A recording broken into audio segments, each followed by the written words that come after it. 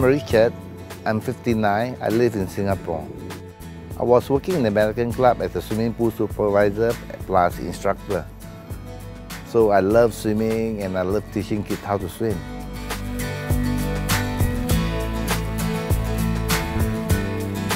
So there's part of the exercise to keep me fit, but after age catching up, I've given up because of my teeth problem. I have a gum infection, and every time I went to see a dentist, I have to extract it out.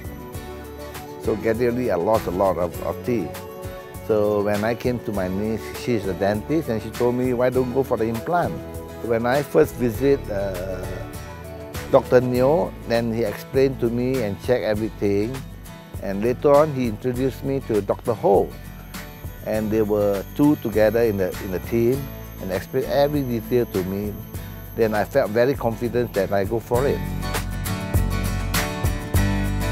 Before I do the surgery, it takes me about 4 to 5 visits. So they have to scan my teeth, my gum, and they check my medical condition, and everything in place. Then they say, okay, I can go for it.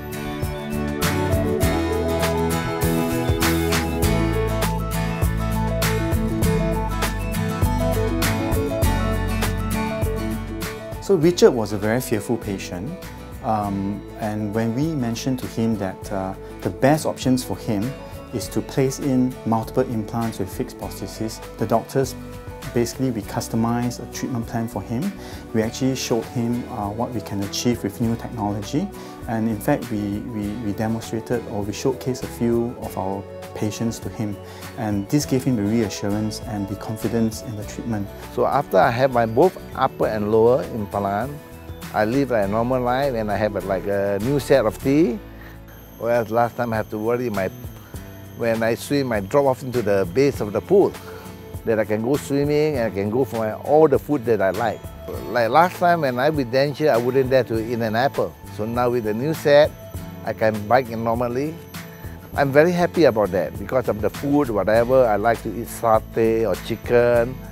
The taste is fantastic. It's the same like what I have during my normal teeth.